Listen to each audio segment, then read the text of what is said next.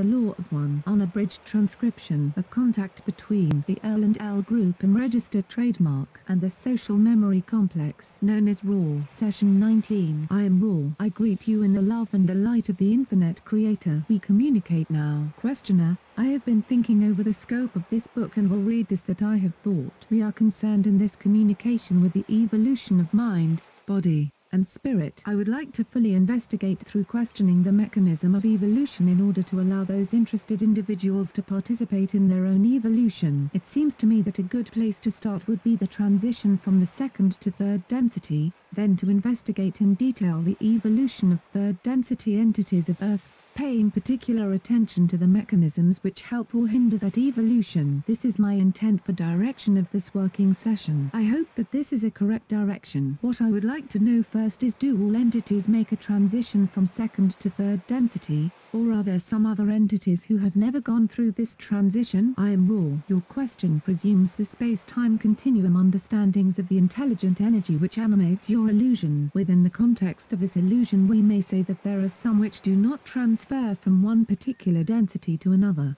for the continuum is finite. In the understanding which we have of the universe or creation as one infinite being, its heart beating as alive in its own intelligent energy, it merely is one beat of the heart of this intelligence from creation to creation. In this context each and every entity of consciousness has his will experiencing experience each and every density. Questioner: let's take the point at which an individualized entity of second density is ready for transition to third. Is this second density being what we would call animal? I am RAW. There are three types of second density entities which become, shall we say, ent-spirited. The first is the animal. This is the most predominant. The second is the vegetable, most especially that which you call sound vibration complex tree.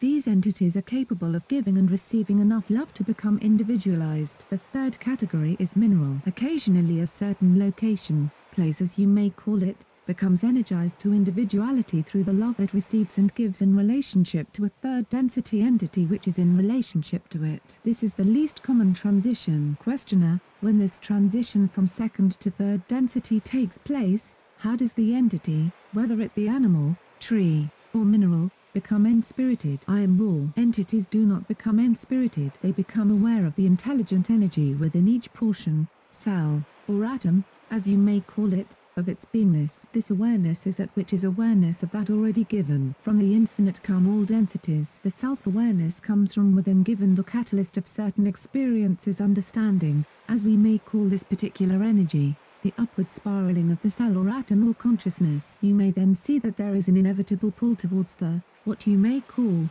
eventual realization of self. Questioner: then after the transition into the third density, am I correct in assuming that these entities would then be in, we'll take Earth as an example, would the entities then look like us? They would be in human form. Is this correct? I am RAW. This is correct. Taking your planetary sphere as an example. Questioner: when the first second density entities became third on this planet, was this with the help of the transfer of beings from Mars, or with their second density entities that evolved into third density with no outside influence? I am RAW. There were some second density entities which made the graduation into third density with no outside stimulus but only the efficient use of experience. Others of your planetary second density joined the third density cycle due to harvesting efforts by the same sort of sending of vibratory aid as those of the Confederation send you now. This communication was, however, telepathic rather than telepathic vocal or telepathic written due to the nature of second density beings. Questioner: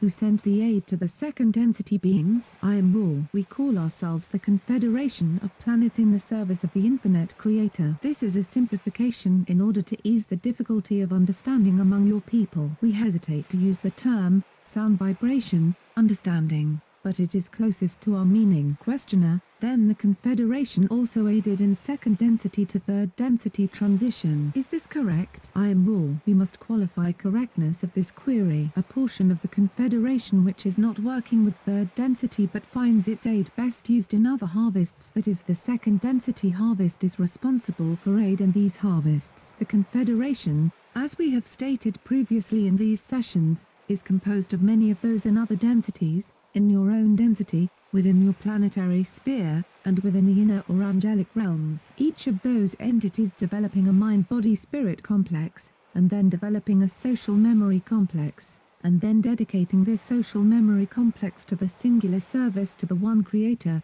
may join the confederation. Questioner: well, did this second density to third density transition take place then 75,000 years ago? Approximate. I am raw. This is correct. Questioner: where did the second density beings get physical vehicles of third density type to incarnate into? I am raw. There were among those upon this second density plane those forms which when exposed to third density vibrations became the third density, as you would call sound vibration human entities. That is, there was loss of the body hair, as you call it, the clothing of the body to protect it, the changing of the structure of the neck, jaw, and forehead in order to allow the easier vocalization, and the larger cranial development characteristic of third density needs. This was a normal transfiguration. Questioner: over approximately how long a period of time was this transfiguration? It must have been very short. I am raw. The assumption is correct. In our terms, at least within a generation and 1/2.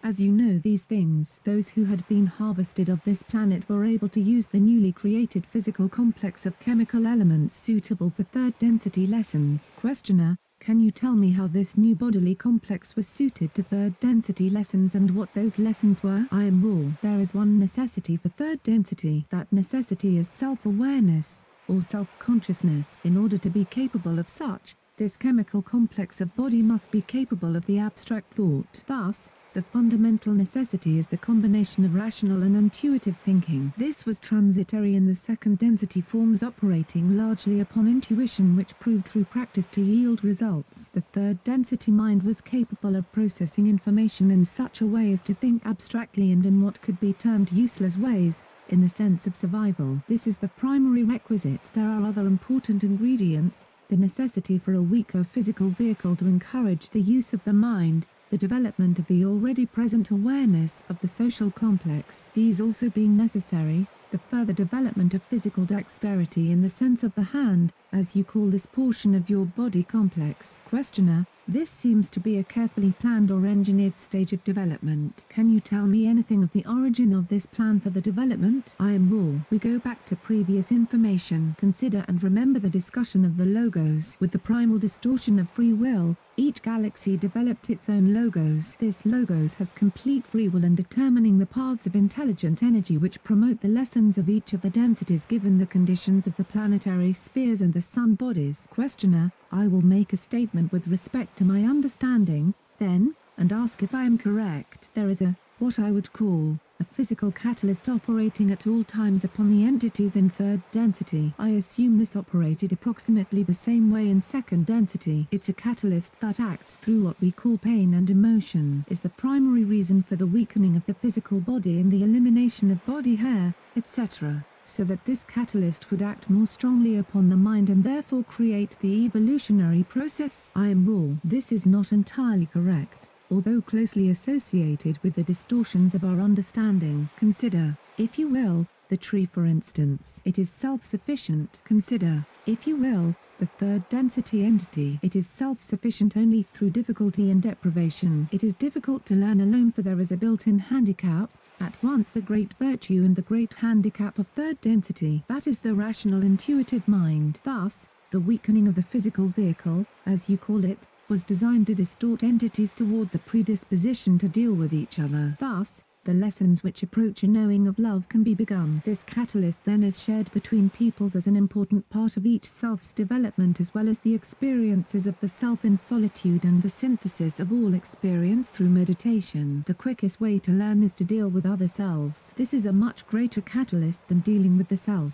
Dealing with the self without other selves is akin to living without what you would call mirrors. Thus, the self cannot see the fruits of its beingness. Thus, each may aid each by reflection. This is also a primary reason for the weakening of the physical vehicle, as you call the physical complex. Questioner: then we have second density beings who have primarily motivation towards service to self and possibly a little bit of service to others with respect to their immediate families, going into third density and carrying this bias with them, but being in a position now where this bias will slowly be modified to one which is aimed toward a social complex and then ultimately toward union with the all. Am I correct? I am raw. You are correct. Questioner, then the newest third density beings who've just made the transition from second are still strongly biased towards self-service. There must be many other mechanisms to create an awareness of the possibility of service to others. I am wondering, first two things. I'm wondering about the mechanism, and I am wondering when the split takes place where the entity is able to continue on the road towards service to self that will eventually take him to fourth or fifth density. I would assume that an entity can start, say, in second density with service totally to self and continue right on through and just stay on what we would call the path of service to self and never ever be pulled over. Is this correct? I am raw. This is incorrect. The second density concept of serving self includes the serving of those associated with tribe or pack. This is not seen in second density as separation of self and other self. All is seen as self, since in some forms of second density entities, if the tribe or pack becomes weakened, so does the entity within the tribe or pack. The new or initial third density entity has this innocent, shall we say, bias or distortion towards viewing those in the family, the society, as you would call, perhaps, country, as self. Thus, though a distortion not helpful for progress in third density, it is without polarity. The break becomes apparent when the entity perceives other selves as other selves and consciously determines to manipulate other selves for the benefit of the self. This is the beginning of the road of which you speak. Questioner, then, through free will, sometime in the third density experience, the path splits and an entity consciously probably does not consciously choose. Does an entity consciously choose this path at the initial splitting point? I am raw. We speak in generalities, which is dangerous for always inaccurate. However, we realize you look for the overview. So we will eliminate anomalies and speak of majorities. The majority of third density beings is far along the chosen path before realization of that path is conscious. Questioner, can you tell me what bias creates their momentum toward the chosen path of service to self? I am raw. We can speak only in metaphor. Some love the light, some love the darkness. It is a matter of the unique and infinitely various creator choosing and playing among its experiences as a child upon a picnic. Some enjoy the picnic and find the sun beautiful, the food delicious, the games refreshing, and glow with the joy of creation. Some find the night delicious, their picnic being pain, difficulty, sufferings of others, and the examination of the perversities of nature. These enjoy a different picnic. All these experiences are available. It is free will of each entity which chooses the form of play, the form of pleasure. Questioner, I assume that an entity on either path can decide to choose paths at any time and possibly retrace steps, the path changing being more difficult the farther along is gone. Is this correct? I am raw. This is incorrect. The further an entity has, what you would call, polarized, the more easily this entity may change polarity, for the more power and awareness the entity will have. Those truly helpless are those who have not consciously chosen but who repeat patterns without knowledge of the repetition or the meaning of the pattern. Questioner, I believe we have a very important point here. It then seems that there is an extreme potential in this polarization, the same as there is in, to make an analogy, using electricity, we have a positive and negative pole. The more you build the charge on either of these, the greater the potential difference and the greater the ability to do work, as we call it, in the physical. This would seem to me to be the exact analogy that we have in consciousness here. Is this correct? I am raw. This is precisely correct. Questioner, well, this would seem then that there is a relationship then between what we perceive as physical phenomena, say the electrical phenomena, and the phenomena of consciousness, and that they, having stemmed from the one creator, are practically identical but have slightly different actions as we tape ends. Is this correct? I am raw. Again, we oversimplify to answer your query. The physical complex alone is created of many energy or electromagnetic fields interacting due to intelligent energy. The mental configurations or distortions of each complex further add in fields of electromagnetic energy and distorting the physical complex patterns of energy. The spiritual aspect serving as a further complexity of fields which is of itself perfect but which can be realized in many distorted and unintegrated ways by the mind and body complexes of energy fields. Thus, instead of one, shall we say, magnet with one polarity, you have in the body-mind-spirit complex one basic polarity expressed in what you would call violet ray energy, the sum of the energy fields, of which is affected by thoughts of all kinds generated by the mind complex, by distortions of the body complex, and by the numerous relationships between the microcosm, which is the entity, and the macrocosm in many forms, which you may represent by viewing the stars, as you call them, each with a contributing energy ray which enters the electromagnetic web of the entity due to its individual distortions. Questioner: is this then the root of what we call astrology? I am Raw. This will be the last full question of this session. The root of astrology, as you speak it, is one way of perceiving the primal distortions which may be predicted along probability-possibility lines given the,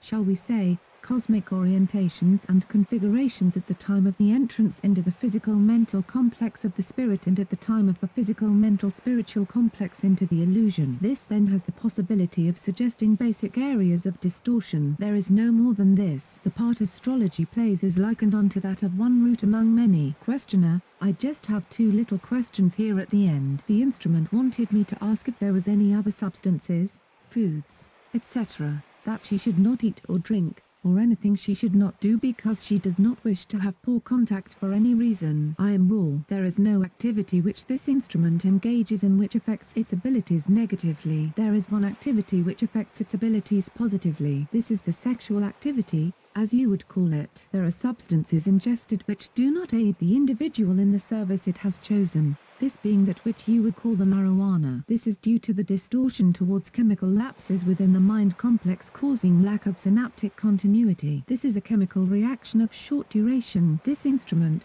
however, has not used this particular substance at any time while performing this service. We believe we have covered the use of such chemical agents as LSD, this being positive to a certain extent due to the energizing or speeding up of the vital forces. However, it is not recommended for this instrument due to the toll it takes upon the vital energies once the substance wears off.